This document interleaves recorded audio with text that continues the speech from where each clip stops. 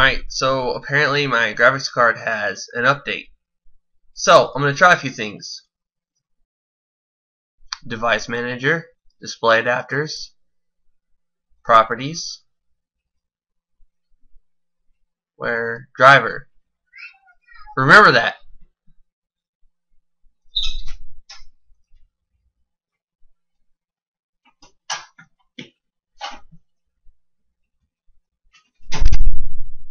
Says the best driver is already installed. That's not accurate. We gotta open up Internet Explorer. Asus. Start. Let's see if they have it posted yet. They do not have an updated graphics card just yet for it. So here's what we're gonna do.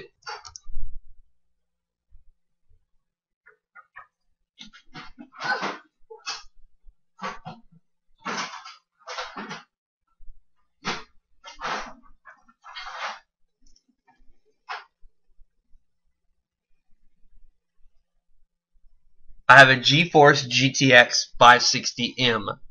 I'm going to auto detect it. I'm just trying this out. I know I can manually search for it, and I did it earlier. GeForce 560M. I'm still going to go ahead and download the driver. Okay, this is the one I found. This is the one they're recommending. Same one. Nothing's different. Sweet. Agree and download. Go ahead and save it. Why not? While that's running, I'm going to go ahead and show you that when I open up Adobe Premiere, it lets me use my graphics card. I can't close Internet Explorer. Come on. Run. Okay.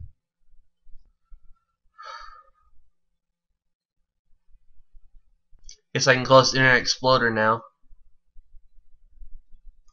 Agree. Next. Next. The only thing slowing this computer down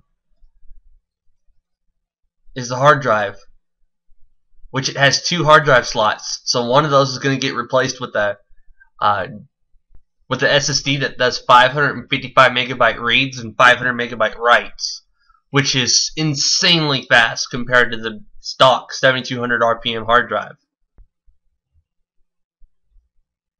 There you go. There's all the software versions. Wow, my computer doesn't need to be restarted?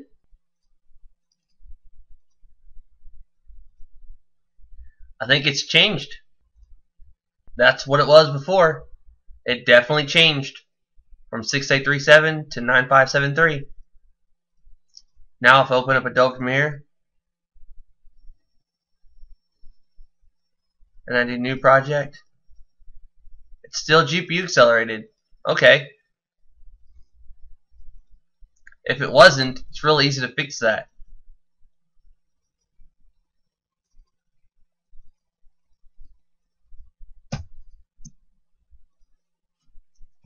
GPU sniffer. Let's see. It says right there supported. Sweet. Anyways, this is what would Josh do, and I have a lot of other videos to make. Please subscribe.